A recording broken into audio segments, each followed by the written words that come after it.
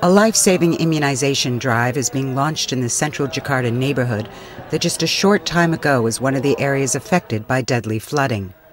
Now this mosque is serving as an emergency health center for local families. Linda is one of several hundred mothers who lined up so their children could receive measles and polio vaccines and vitamin A supplements. The campaign is aimed at protecting the very youngest flood victims.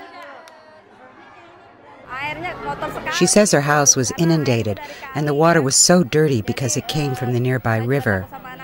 She says she was afraid her children would get sick, so she hopes by immunizing them, they will be protected. Linda's 7-month-old baby Varel is one of the first on the island of Java to take part in the campaign. The rest of the island launches its immunization drive later this month with the aim of protecting more than 15 million children from measles.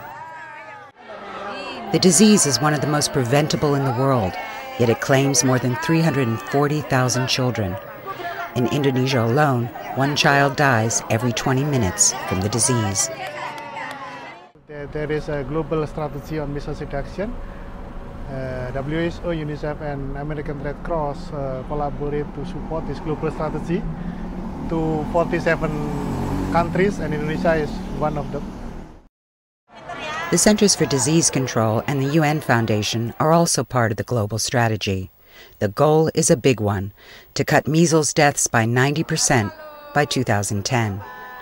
Measles can be prevented with a simple vaccination that costs less than $1 per child. This is Susanna Dane and Anton Susanto of UNICEF Indonesia for CNN World Report.